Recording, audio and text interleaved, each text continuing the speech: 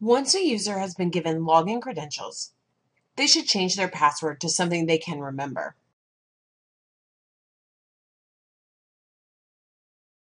We're going to log in as John Friend. To change your password, you're going to go to Settings, and then change username or password.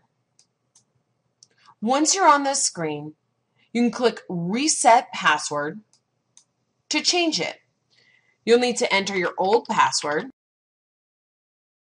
then your new password.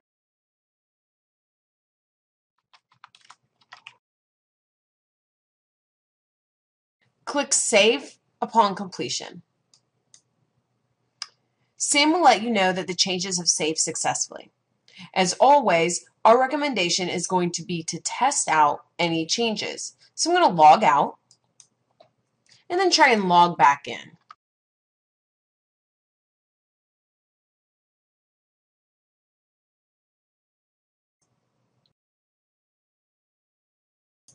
If I can log in, the changes have been saved successfully.